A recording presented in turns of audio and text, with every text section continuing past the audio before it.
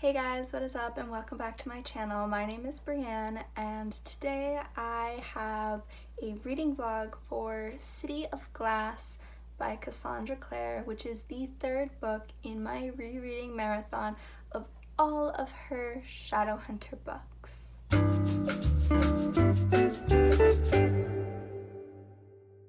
Alrighty guys, so I am very excited about today because it is my first day of summer vacation before my senior year of high school, and today I kind of just plan to read as much as possible of City of Glass. I'm about 50 pages in, and Simon's a day later, which happened in the last book.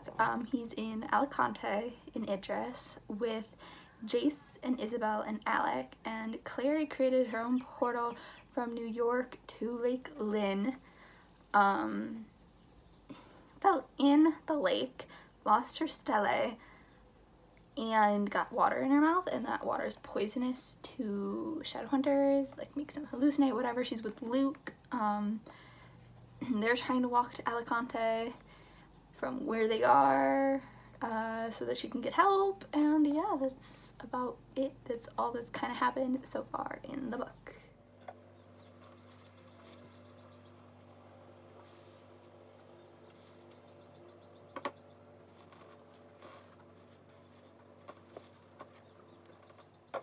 So I am now currently on page 150 in the City of Glass, and I spent the last half hour doing like promotions for the newest video that I just uploaded, and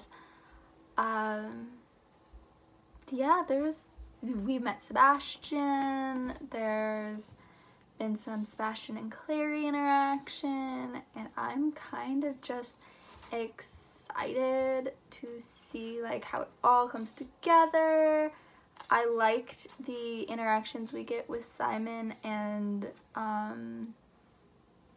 Aldertree, I think his name is, the new Inquisitor, because he comes off as nice and then he's just like crazy, like psycho crazy, and I really like his interactions because like it's a different kind of character that we don't really see, because this Inquisitor is different than Herondale was, and I forgot that we go through so many Inquisitors before we get to Gia Penhowell. Like, why don't we just go to her first, because she's a really good Inquisitor. But I might be able to finish this today if I keep reading. I feel like I could. I might not. I might just save half of it for tomorrow, but I'm really liking it so far. I forgot that Simon actually does get locked up. Like, I forgot a lot of what happened in this book, other than like the big battle at the end, and I don't know how I could have forgotten that, but I did. So I am going to continue to read. I will update you guys later when I go to have lunch, which should maybe be in 20 minutes to half an hour, and I should be a little further in this because it's bigger than I thought it was. So it is now 4:40 and I am on chapter 10, so I am 220 pages into the book. I'm about halfway through it, I think. And wow, I forgot that whole scene at the Wayland Manor was with Jace and Clary. I always remembered it for some reason as Sebastian and Clary, though it makes sense because they found the angel, they gave them the memories. It still bugs me that they don't realize, hey, Jace isn't Jonathan Christopher. Like, that's crazy. Like, he's not Jonathan Christopher. And Clary had spent the day with Sebastian, and he kissed her, and she got pulled away, and her hands had like black stuff on it. She's lived in the mortal world for so long, she should realize that's hair dye. Like, she got hair dye on her fingers from rubbing it through his hair. because he's doesn't actually have black hair. He has blonde hair, but he's dyeing it black. I love Magnus acting as Ragnar Fell. I always forget that he acts as Ragnar Fell, even though we know Ragnar actually. Yeah. And then what else? I think that's about it. I mean, Clary finds out Simon's in Alicante. There's that whole argument. He makes Clary feel like shit. Yeah, there's a lot of, like, since they think they're siblings, there's a lot of, like, incest that should not be in this book. Like, it shouldn't be, but it is, because they're not actually siblings, but it's very intense. And I don't know. I don't necessarily like Clary and Jace together as much as I thought I would, and knowing that Sebastian is actually Clary's brother makes it really hard for me to look back and be like, hey, I thought they would make a good couple. Because now I'm like, they're siblings, and that would actually be really, really wrong. So, I'm going to probably read maybe another 100 or 200 pages tonight before I go to bed, so that I have maybe like 100 to 200 pages left tomorrow, so I can get some sleep tonight, because I am exhausted, and it's not even 6 o'clock. So I will read another 100 to 200 pages, and I keep you guys updated. I'll probably get some food in me and let you guys know, because apparently Alicante is on fire. Yeah, that doesn't happen very often, so I don't remember how that happens, but I know the loophole that Valentine found to get demon blood into Alicante for taking down the demon towers is Sebastian, because he's got demon blood in him, but he's also got angel blood, so he can go in and crazy stuff. But yeah, I will update you guys here in a little bit. So I'm currently on page 314 of the City of Glass, and I think I'm done for tonight. It's taken some emotional toll on me that Max died. It's really sad, and I kind of just need a break from it tonight, so I have about 230 pages left of it for tomorrow, and I think I'll really enjoy just sitting down and reading the last 200-ish pages of the book, because it's really good so far. So I'll update you guys in the morning. Alrighty, so it is 4:50-ish the next day in the afternoon, and I have 61 pages left in this book, and I love it! I forgot how much of Alec and Magnus we actually get in this book, and how, like, badass Isabel is. Like, I forgot why I liked her, because I didn't like her in the past 2 books, but, like, this book, like, really brings back, like, oh, this is why I like her. Because I like her in the show, just not the books, and then I like her in the books now again. What else? Oh, Valentine's an idiot. Just saying. Clary's really smart, but she doesn't know how to fight, so she kind of needs to, like, speed that process up and, you know, realize she needs the training, even though, like, it takes a lot. She needs the training because she's not doing well so far. Jocelyn, I didn't like Jocelyn until the last book, because she doesn't show much faith in Clary, but Clary knows what she's doing.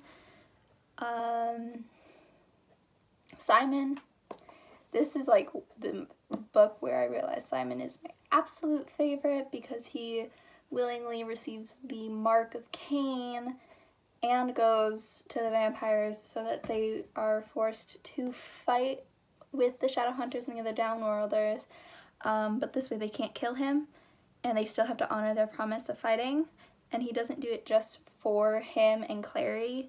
He does it so that the new world that Luke is trying to build, and the new relationship and alliance he's trying to build with downworlders includes vampires, because if they don't fight, they don't really receive their spot on the council.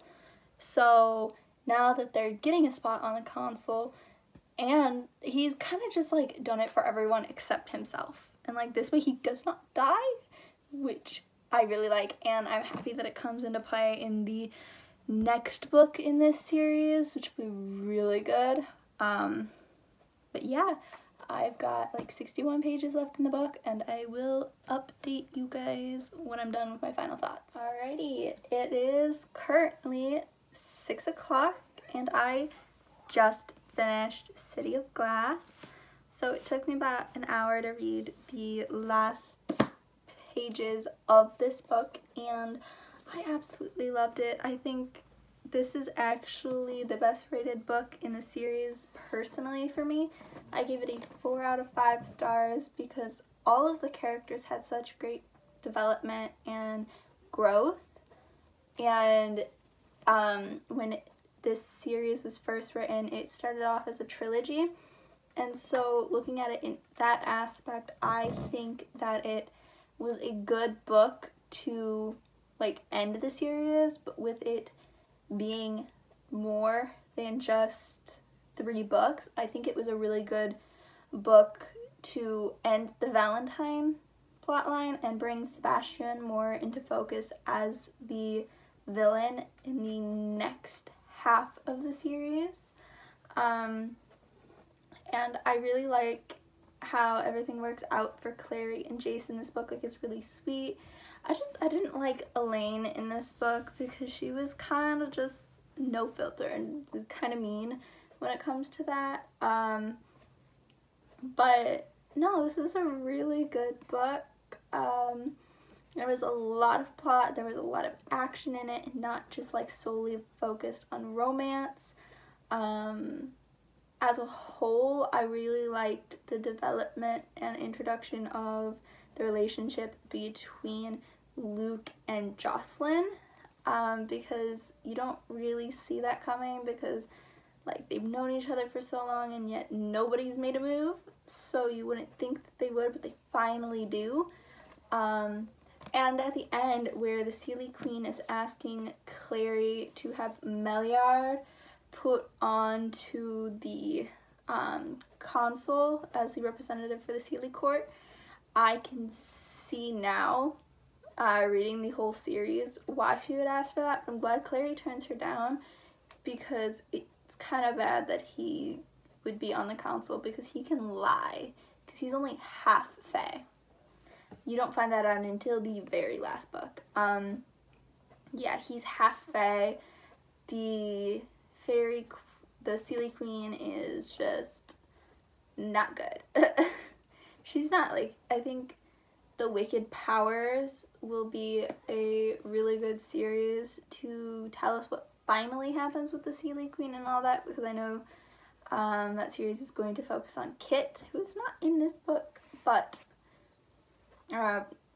and how he's related to the Seelie Queen and the Unseelie King. I wish we got a little more explanation of like the Fae in this trilogy, or like series, not trilogy, but like this series, because you don't really know much about them until like the very end. Like in this one, you really only know that iron hurts them and that they can't lie, and that's about it. Like, that's all you know about them. But to end off my final thoughts, I really like this. It's a 4 out of 5 book, 4 out of 5 stars in my opinion, and I would definitely recommend reading this series, even if it's just to get to this one.